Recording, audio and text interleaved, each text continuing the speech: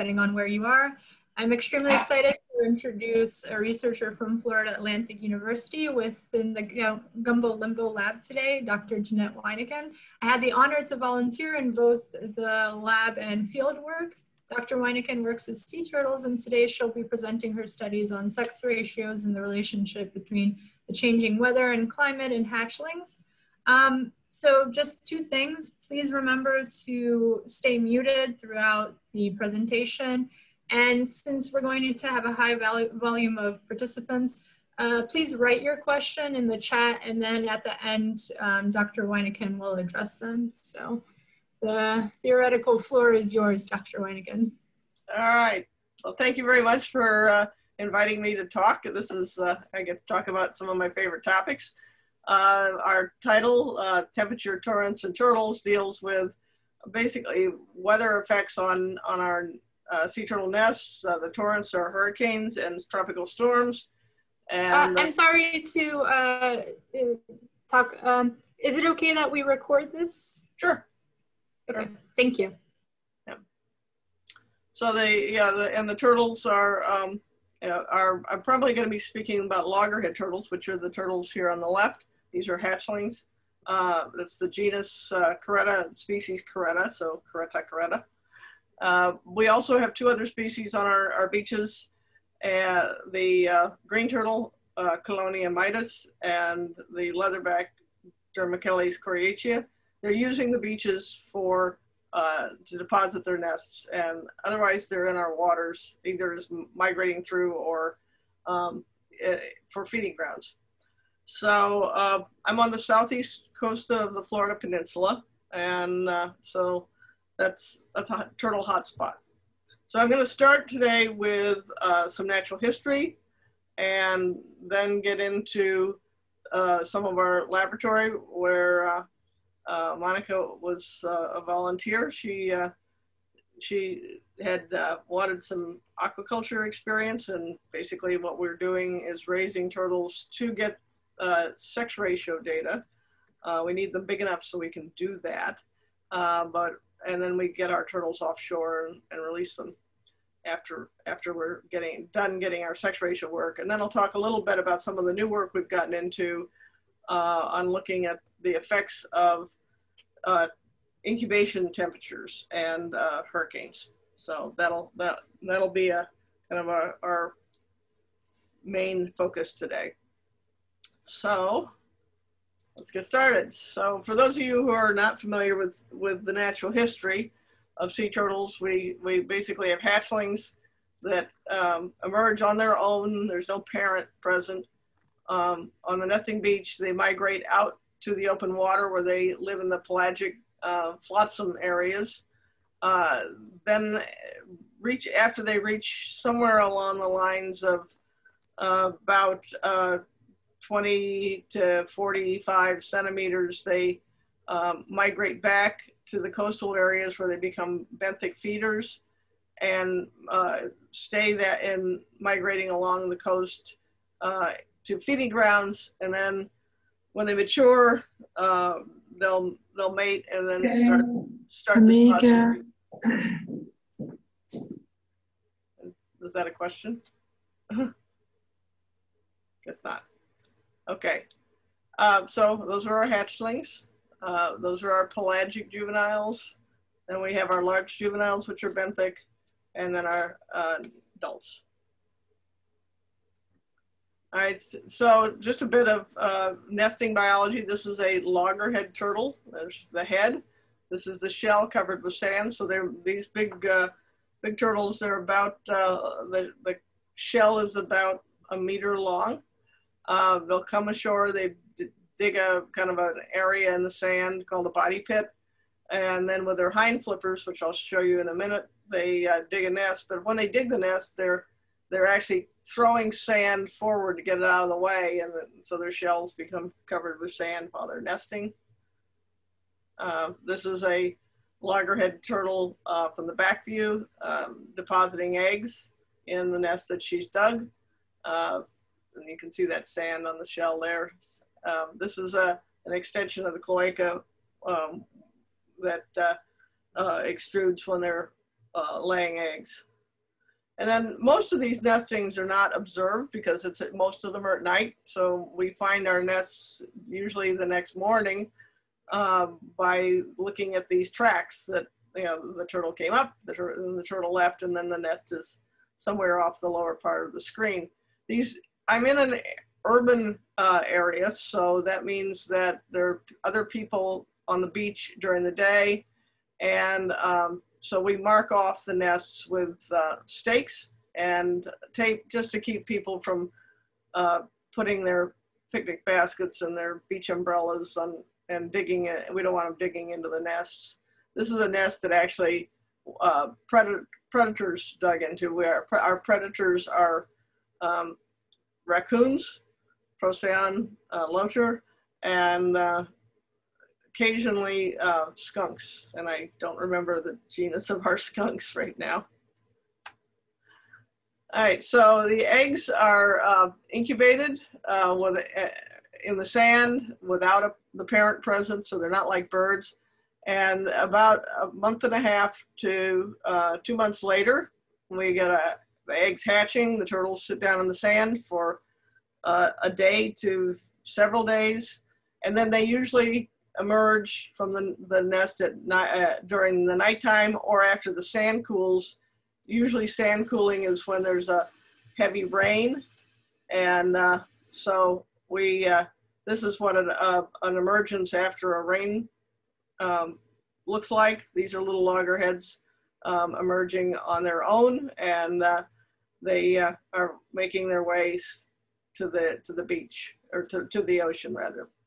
And they will swim for about 36 hours without stopping, which is pretty impressive for these little turtles. And then get out into the Gulf Stream current, which is in the Atlantic, that's their main dispersal current. All right, so these are imperiled species. So much of the work we do is associated with managing imperiled species. And the main research question I've been focusing on is what hatchling sex ratios are produced.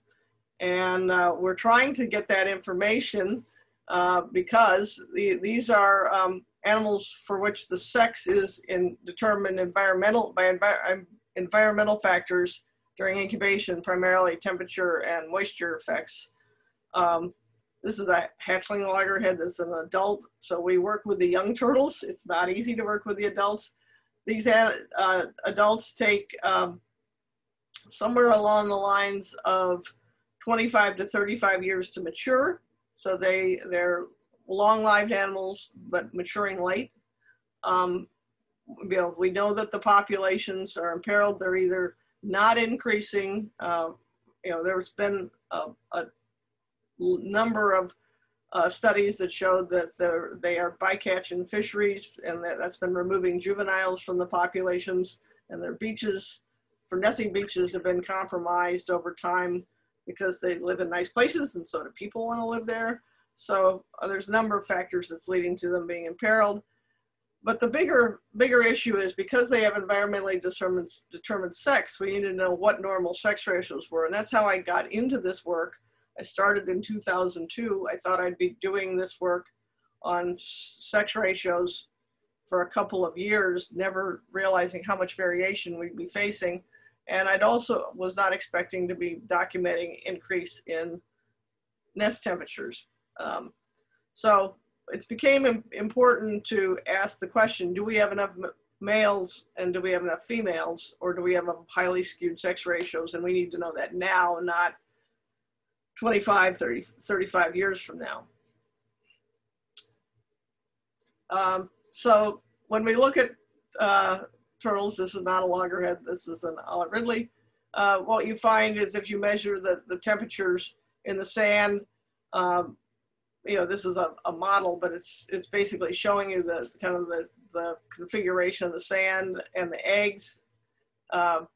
It's cooler lower down, and typically our nests are about the same temperature within the eggs. But as you get farther, closer to the surface, it's warmer, unless of course we get heavy rains. And the things, of course, that can affect the nest temperature are storms and you know, how much cloud cover we have, how much sun we have, and if the nest is laid in the shade. So most of our loggerhead nests are in the middle of the beach, but some go up near the dune. Like I said, this is an urban area, so our dunes also have buildings that cast shadows. And so these nests would get shade earlier in the day and may not get quite as warm.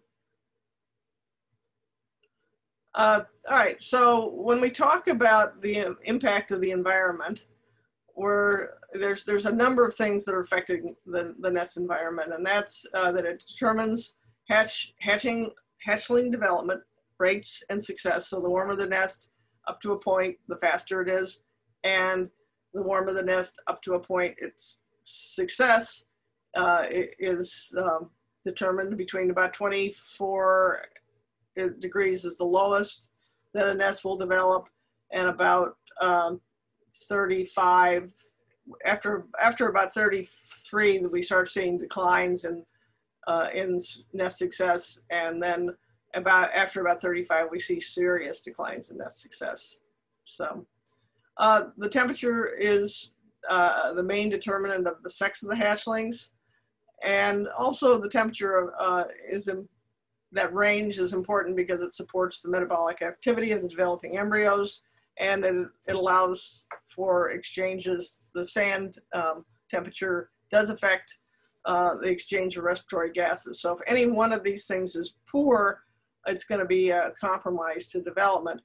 I'm going to primarily focus on the parts that determine sex and how we go about measuring that.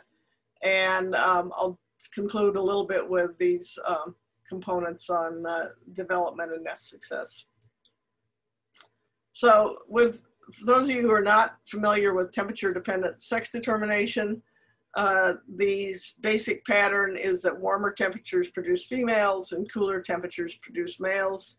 We knew we did not have a one-to-one sex ratio based on some previous work that had been done. Our sex ratio is more female skewed, and we were expecting that. You know, the nesting beaches are used during the summer months. It's hot during the summer months, so you would expect a female bias in the population. That's true most places in the world. So what was that? And as I showed you the size difference between a hatchling and an adult. So to ask this question, what sex ratio is produced, each year we needed a way to measure neonate sex ratios, not wait that 25 or 30 years for maturity. And we were faced with this problem of, well, how do you tell the males from the females? And I was really hoping for something like this, but no, not going to happen. We were faced with something like this. And the previous work that had been done was, these hatchling measures were sacrificing hatchlings, and some populations can tolerate that. But when you're dealing with severely imperiled species, you really want to avoid killing off your production. So that was, we made the decision that we were going to come up with another way of identifying the sex. Other groups have used an indirect temperature-based model, but the problem is there's been very limited verification, and that was because the verification at the times we were starting was based on sacrificing the hatchlings and looking at their gonads. So my approach was, I had through another aspect of my training in my career, I was teaching reptile anatomy to veterinarians, and when I would attend their meetings, I would find, meet with some of the vendors, and we quickly realized that if they were sexing little tiny birds with laparoscopy, I could develop a way to do that in turtles, and that's what I did. So I'll tell you a little bit about that process. We also measured the temperature in every nest that we look at. And then we verify the sex of a sample of hatchlings. And not everyone does this. It turns out our data set is rather unique in having a sample from across the season. This is my former graduate student now, Dr. Alex Lolavar. She's using our temperature logger, and she did both a field study, and we work with natural nests as well to understand the temperature relationships. And so we use field and lab studies, and there's a whole suite of things. Finding the eggs in a turtle nest the next morning is not always easy. The turtles are good at disguising that nest.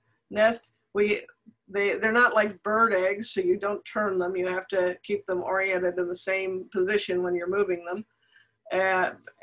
Because turning the eggs can rupture some of the early egg membranes and kill the embryo. So then we take if we have to move the eggs for our field studies, we are planting the eggs in a hole. So we have to, and then, you have to water them if there's no rain. And then we wait for the hatchlings emergence. So that's the experimental side. With the field side, we have to find the nest and then remove a few eggs, put our data logger in, and it records the temperature every 15 minutes throughout the entire incubation. So we get this instrument back after the nest hatches. And then we have a lot of data we have to look at. And that's been really good, because even if we don't have a weather station nearby to tell us when it's raining, with the 15-minute intervals, we can pick up when rain percolates down into the nest.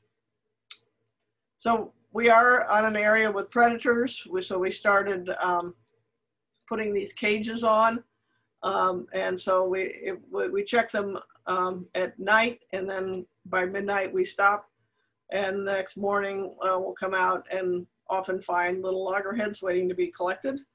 This way we're collecting the first group of turtles to come out of the nest. So sometimes they'll all come out at once, but more often they'll come out in over 1 or 2 or 3 nights.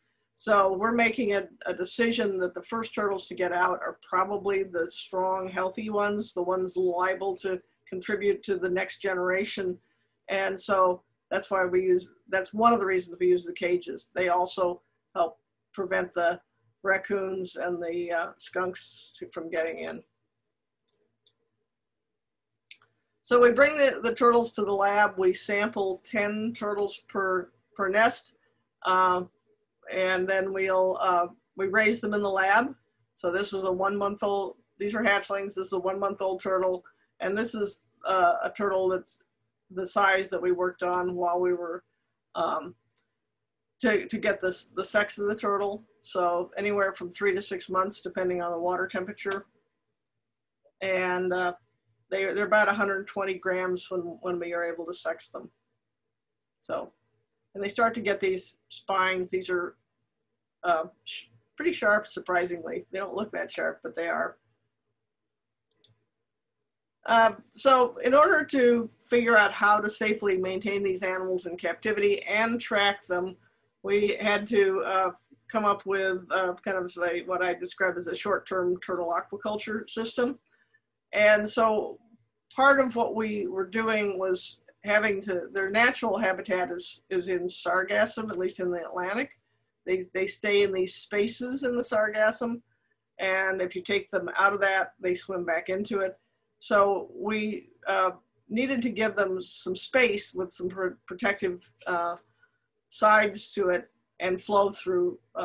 So these little baskets, plastic baskets, ended up being our surrogate sargassum, and that's what we use. We start training the hatchlings to eat shrimp when they're about 3 to 5 days, and then as soon as they are eating on their own, we make our own turtle diet. Monica can tell you all about learning how to make turtle diets. We have a different diet for each species, and it's worked out quite well. We cut it up in cubes and put it in from the top, and then the turtles learn to feed on either floating or sinking food, and it works out it's worked out really well, actually. You know, because we're dealing with a large number of turtles, we have a flow through seawater system. This system of baskets, this is the next size basket up. You can see all the holes on the side are perfect for flow through. It allows us to control our identification system. You'll see these turtles all have dots on them. Those are children's fingernail polish that we use to mark the individuals. And then, you know, the baskets prevent the social hierarchies from forming, so that's why we don't keep them together. These are not a schooling species. This also allows us to control the food intake. We are trying to use a standard of 11 to 13% of body weight a day with our diets. And the baskets, again, provide kind of that surrogate flotsam niche where they've got a material around them that water flows through. And then our ID system is also written on the basket. So we are able to track individuals from the time they come out of the nest till the time they leave using this system. This is our laboratory. All of these tanks have flow through seawater. We are able to move the turtles into this back area if we need to. We also raise leatherback sea turtles in the sea in some years, so we can convert these tanks over for leatherbacks. Leatherbacks are not raised in baskets because they do not use flotsam, and as they're an open ocean blue water species, so we actually have to put leatherbacks on little leashes, and only one turtle per these round tanks and 2 or 3 for the square tanks or rectangular tanks. So it's a convertible system. I also have colleagues who work on sharks and rays, and if they have small ones, they can also use these tanks when we don't have turtles in them. So the reason why they're indoors is because we're in an urban area without nighttime security, and we have predators that live in the park where the FAU Marine Lab is located. So as I mentioned, we raised the turtles up, and I developed this laparoscopic sex identification system. This kind of system is used in big turtles. What I've seen specialized in is working with the small ones. So we use a lidocaine, which is a local anesthesia in the inguinal part of the leg. So I'm holding the turtle upside down here and looking inside.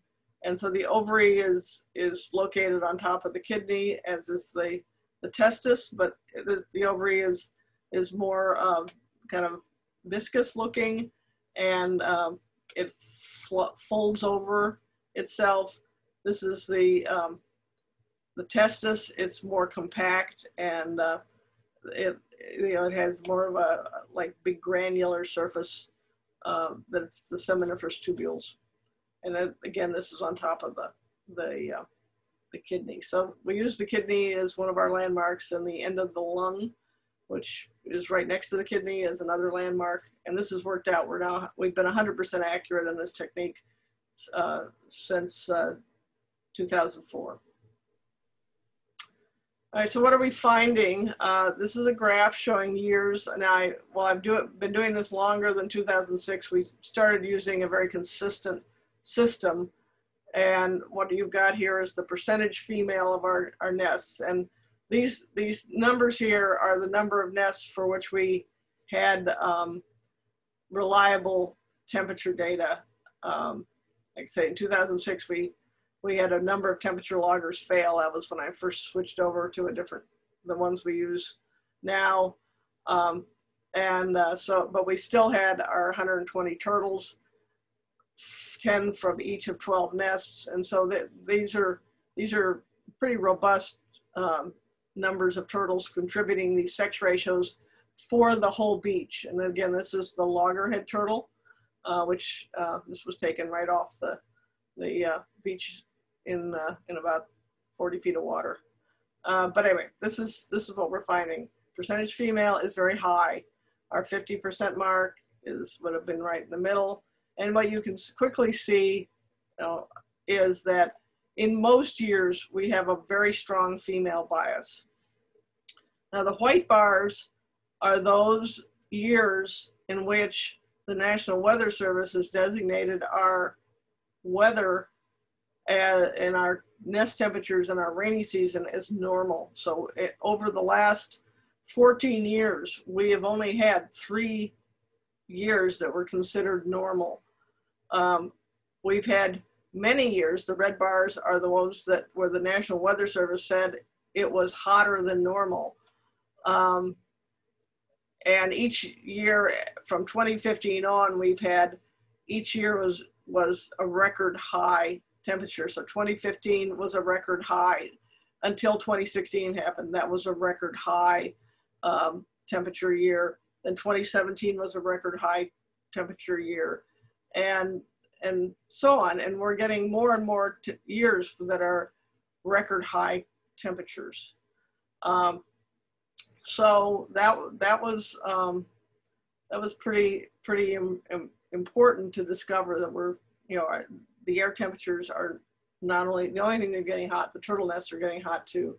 The blue bars are years when we've had a higher than normal rainfall, and that's also affecting the percentage of females. So you can see 2009, it was a very wet year, but it was wet very early in the season and wet very late in the season. The middle of the season was also quite hot. So even though it came in as a wetter than normal year, the nest temperatures were much warmer than normal. 2012, 2013 were wetter than normal, and we were getting good hatch success, not quite as skewed a temperature, and but then everything has gotten a lot warmer. So in 2019 we did have some males produced, and in 2020 we had some males produced, but it's still between 90 and 95% are female. So it's still a highly skewed population. This year, these years that are lower in terms of production of females are years that even if they're hot, when we have hurricanes, they eliminate a lot of the nests that would have produced females. And so that's what reduces our production of females. Is it depends on when the hurricanes come, which nests they're taking out, because we're sampling throughout the entire season. So early in the season, which would be April, May nests, those are incubating cool and then getting warmer. Middle season nests, late May, June, July are middle season nests, and then end of July, August, September are late season nests. So for the loggerhead, those middle season nests tend to be pretty hot, and the end of the season nests tend to be hot and hotter unless we get a hurricane. And then that cools things down, and it also eliminates a lot of nests because they wash out.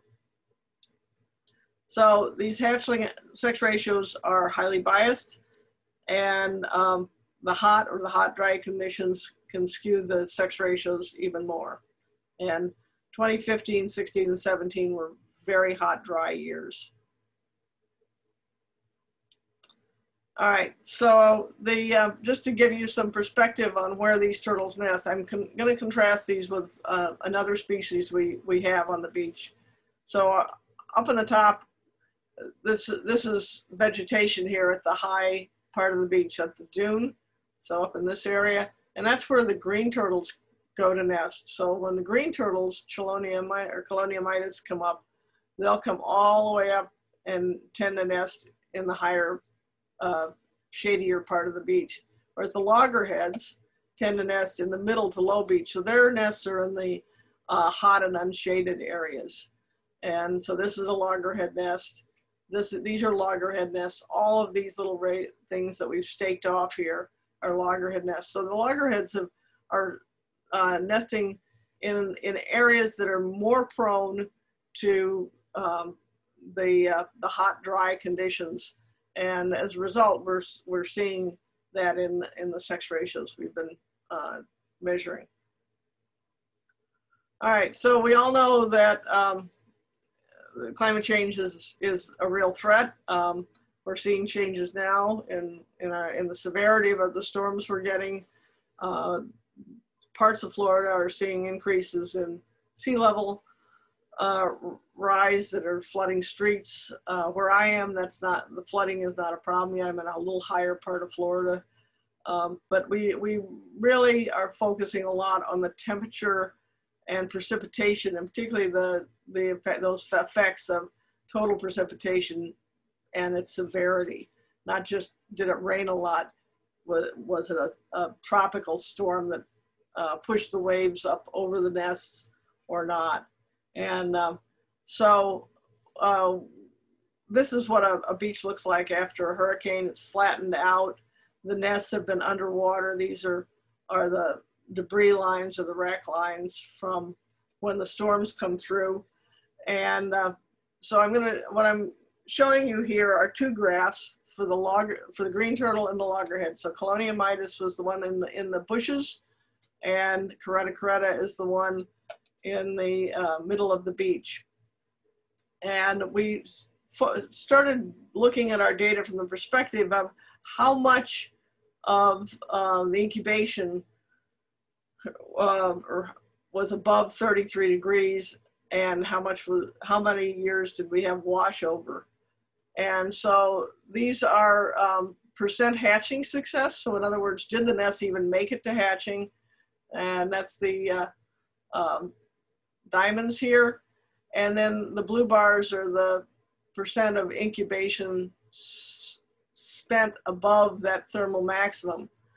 And so what you can see is earlier on, there was less of a number of years where a small percentage of the time was spent below the thermal maximum. And when we have a low period of time incubating above this 33 degrees, we tend to have higher hatching success. And when we have more of the time spent incubating at the higher temperatures, we have somewhat lower success. There are some exceptional years. 2017 was one of them, where it started off as a record high, but then in August we started getting regular rains, not a tropical storm, but regular rains, and that helped rescue a lot of these nests. Now again, these are the ones that are up in the shade. If we look at the loggerheads, which are in the middle of the beach, we see higher success in these in these periods when we had less temperatures that were high. And we also had hurricanes this year. This originally surprised me that these hurricanes were not having a bigger impact. But when I went back and looked at the data in detail, what it showed me is in hurricane years, yes, we get fewer nests that are above that temperature, but that's because the remaining nests that would normally be part of that population were washed out to sea or dead. So the ones that did hatch, that didn't get washed over, had a high success. So we're starting to appreciate the nuances that the hurricanes give us. They basically eliminate the really hot nests that are nearer to the ocean. So we're really, the take home from this is the green turtles are probably benefiting from this. The loggerheads, the data look like they're benefiting from it, but the absolute production of hatchlings is not benefiting. And so basically our summary is that the hatchling sex ratios are shifting to be more female biased. The hot, dry conditions can decrease our egg survival. Our emergent hatchlings, those are the ones that make it out from hot nests, tend to all be females. And that rainfall may buffer those high temperature effects and can increase our embryo survival. That's another nuance. But the timing and the severity of rain and wave wash up matters to the success of these nests. And with that, I'll take any questions. I'm not sure how I get to the chat from this, so maybe I have to stop sharing my screen. I guess if you have questions, you can send them on the chat. I can read them to you if that's just easier. Yeah, I'll stop my sharing here. And so we have one question that's, do you have any idea regarding the bias in sex ratios at the level of molecular biology or epigenetics? So very good question. I actually have had a postdoc and a student working on, we did look for impacts, epigenetic impacts, and particularly we're looking for methylation of some of the key genes that are turned on in development. And initially we thought we were seeing that, but we now think that was that we were making a correlation between methylation and the nest temperatures. We now know that when the eggs are getting more water, they're able to manage temperature a little better. So you can think of the eggs as being trapped in space. The embryos are trapped. They can't run away from temperature. So if the eggs are getting too hot, the only capacity they have for cooling is release of moisture. And if they have enough moisture in the nest, then they can cool. But if there's not enough moisture for the eggs to take it in and give it off, because if the eggs are giving off moisture, they're also having to basically give off heat. They're controlling that. In terms of the identifying the sex, we've done some work. We published a paper on that last year. I think it was last year, on looking at some of the hormones that are the proteins that are expressed during development. And we have a method. It's not easy to scale up at this point, and we were looking at a protein called anti-Mullerian hormone. And the anti-Mullerian hormone it basically is responsible for regressing the Mullerian duct. That would be the duct that used to be draining the embryonic kidney. It gets co-opted to be an oviduct in the females, and it becomes lost or very reduced in males. So, but it only works in hatchlings. When the turtles get a little older, that hormone takes on a different role.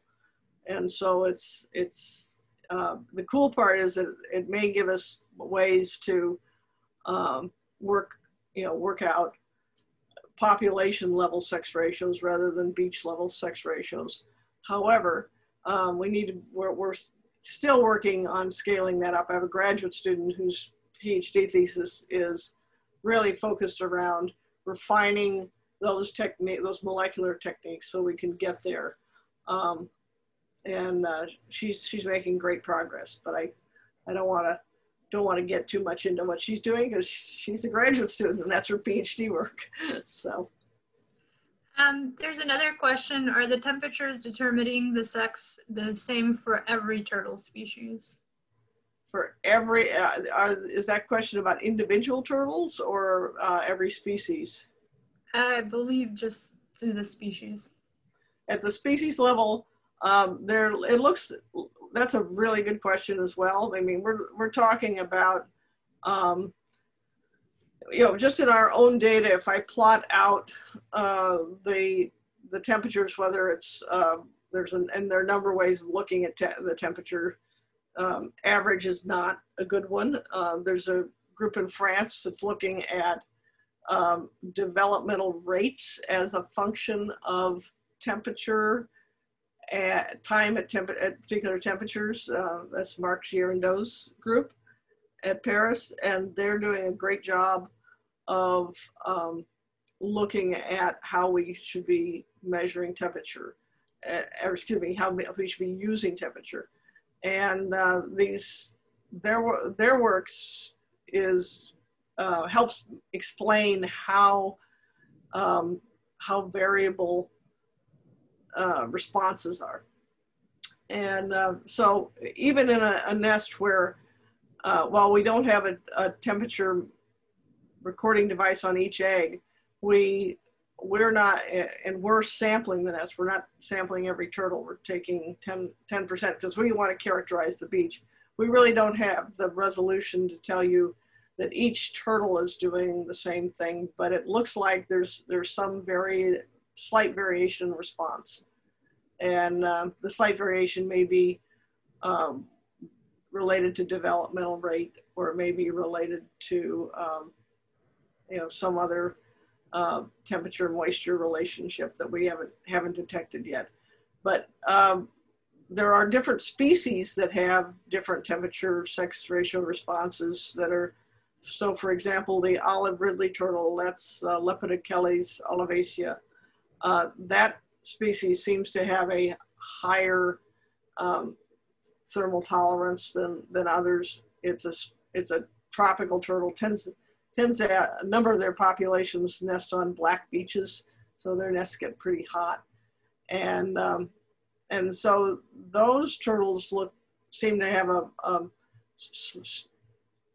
temperature sex response that shifted a little bit higher. But in general, the statistical midpoint is about 29.5 degrees. Also, someone asked, based on the findings of the paper you discussed, do you know if this method is being applied in other research centers as well? Is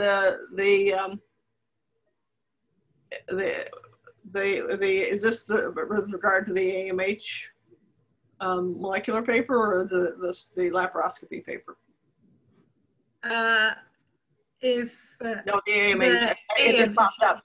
It just popped up. Okay, great. Yeah, I don't know if others are using it yet. I know that some people have tried it at a large scale, and we get questions about, how did you do all of these? That's like, at this point, it's a lot of work. We're, like I say, my current graduate student, PhD student is working on that, and I don't know if anybody else is using those sea turtles. We tested it with the loggerhead Caretta, and we also tested it with the red-eared slider turtle, which is a common experimental kind of turtle model species. I don't, at this point, I cannot say that for sure that it works in all species. I know that we have tested it in, different ages of turtles in the lab, and by the time we get them up around 120 or grams or higher, then it's no longer, it's still, there's a tendency for males to still have some AMH present, but females are starting to show it, and like I say, it serves different roles at different parts of the life. So it's not as predictive, and I would not trust it if I needed to really know my sex ratios at an older life stage. We have had a number of people contact us about using it with older turtles, and I just tell them, no, don't do it. It's a waste of expensive chemicals. And another question is, what are the environmental conditions necessary to have a successful nest? What are the environmental conditions necessary? Well, we've started measuring moisture in the nest. We were measuring it in the sand. Oh boy. As I say, the quick answer is, if the sand is really wet, that's too wet. The nests can handle warmer temperatures, 33, 34. If there's enough water means that the sand is moist enough to provide, that it'll stick together, but not fall apart. We've got 4 papers out that talk about the moisture level. The lead author is Alexandra Lolivar. I can send you those papers, or I can send the links in the chat. They're also on my ResearchGate page if you'd like to find them. That actually, we actually describe what the moisture level is.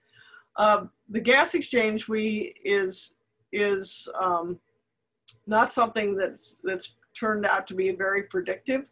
We know there needs to be sufficient gas exchange for the eggs to develop. Now, what does sufficient mean? It means that the nest is not underwater, or it's not spending much time underwater. Most of the nests can handle a little bit of, 4 or 5 minutes of waves washing over them when the embryos are young.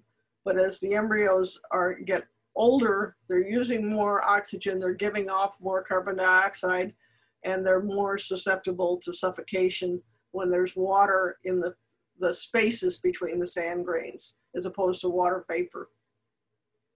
I hope that gets at what the person was asking. I just found the chat box. Maybe that. Oh, okay. So you'll see we have 2 more questions, one from Raphael and one from Jerry, and then I think we're going to finish afterwards.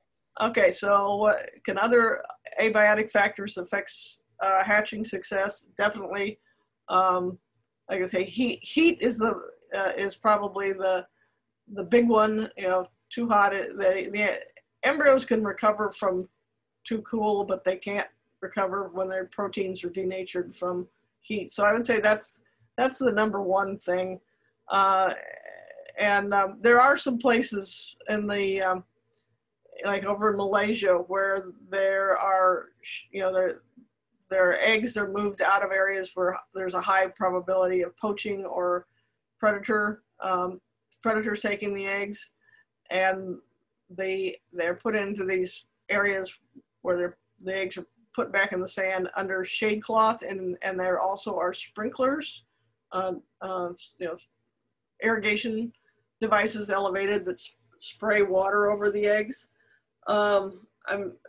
Sand grain characteristics certainly make a difference, because they do affect how quickly a nest can dry out or receive water. If the sand grains are too coarse, then the water percolates through and doesn't really provide the eggs with much protection. And then also the eggs are more prone to dry out in really coarse sands. There's some work that's been done on the albedo of the sand, how much light it reflects and how hot it gets. Most of that work is relates it back to the nest temperature. And so can they improve the stress caused by the higher temperatures? Yeah, there's a lot of interest in that. My first response is we need to fix the bigger problem. If the turtles are telling us something that is really important, which is if it's too hot and it continues to get too hot, we're going to get too hot too. And we're biological organisms. We do not, too hot is something that's really dangerous. And whether we're talking about people or fish or in the food chain, organisms in the food chain, too hot is a real problem. So this changing our behavior so we're not increasing the greenhouse gases is a big deal. And I know that took us off on a tangent, but that was really, I think, an important message. Yeah. So we know how to make males. We know how to you know, we can do that in the lab. We know how to manage beaches up to a point. There are different political systems that, you know, as to some are leave things the way nature had them. Others are, let's put shade cloth on the beach, let's put sprinklers on the beach. So there's a number of different things. So then there is the percent female to male ratio may vary upon the depth of the nest. Yeah, the depth of the nest is actually a function of how long the turtle's hind legs are. And so they don't seem to vary the depths very much. You know, every once in a while we'll come across a shallow nest. You know, so a nest, the top of the nest for a loggerhead is about, let's see, about 45 centimeters deep, 40 to 45 centimeters deep. Every once in a while we'll find a nest that's only, you know, 20 or 25 centimeters deep. But that's rare. Most of them are pretty consistent. And the depth of the nest is somewhere along the lines of 70 to 80 centimeters at most. And that's for a loggerhead. Leatherback it's a really big turtle, and it has really long hind limbs. So the leatherback nest is usually down more like, the top of the nest is more like about 60 to 70 centimeters down, and the bottom of the nest is around a meter. When I have to dig up a leatherback nest, I have to dig myself a pit in the sand so I can reach the bottom of the nest. So. All right, well, I think that's the end of the questions that came in. So Dr. Wyneken, thank you so much for joining us for the seminar. It was great. People are also thanking you in the chat. Okay, well, thank you for having me. And as Dr. Wyneken said, you can find her papers and the papers from the lab on ResearchGate, of course. Everyone from CCMAR, be on the lookout for the next seminar. We don't know when it is right now, but look out for those emails. And again, Dr. Wyneken, this was wonderful. So we thank you sincerely. Oh, well, thank you very much for having me. It was a pleasure to get these questions. And like I say, feel free to email me if you need to answer a question that I didn't get to. I'm putting my email address in the chat, and again, my ResearchGate page has, I think, all of our papers, including those on moisture, nest depth, the hormones, and proteins. Really enjoyed getting a chance to talk to you all. All right, and I hope you have a good day, because I know in Florida it's still morning. So yep, I'm going to the marine lab right now, and I'm meeting with two of my students this morning. So. I'll be masking back up and going on to work on turtles. All right. Well, everyone have a good weekend. See y'all. Thank you. Goodbye. Bye.